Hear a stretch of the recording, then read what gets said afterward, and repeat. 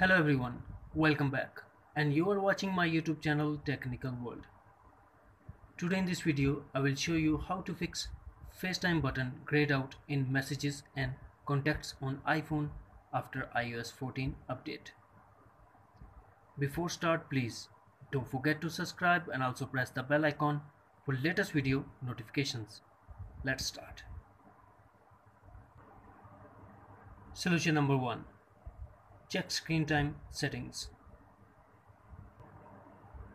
For that, first go to settings, then go to screen time, scroll down and tap content and privacy restrictions, tap on allowed apps. Here we have to make sure that FaceTime is turned on.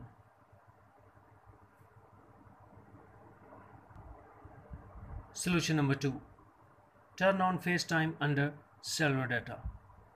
To check that, launch settings, tap on mobile data, scroll down and find FaceTime. Make sure that FaceTime is turned on. Solution number 3.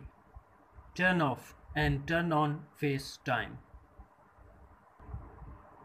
To do this, launch settings, scroll down and find FaceTime.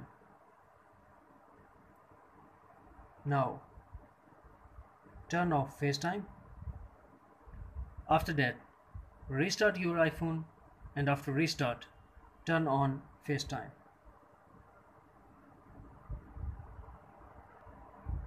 Solution number 4. Make sure that date and time is correct. To check date and time, launch settings, tap on general, tap on date and time. Make sure that set automatically is turned on. If already turned on, then turn off and turn on it. Solution number 5. Reset network settings. Reset network settings will reset your Wi-Fi networks and passwords, APN and VPN setting and cellular setting as well. To reset network settings, go to settings, tap on general, scroll down and tap reset network settings, put your passcode and tap again reset network settings to confirm your action. Solution number 6. Check for software update. To check that, launch settings, connect to Wi-Fi, then go to general and tap on software update and update your iPhone if available. Solution number 7. Reset all settings. Reset all settings will reset your customized setting to default setting, but no data or media will be deleted.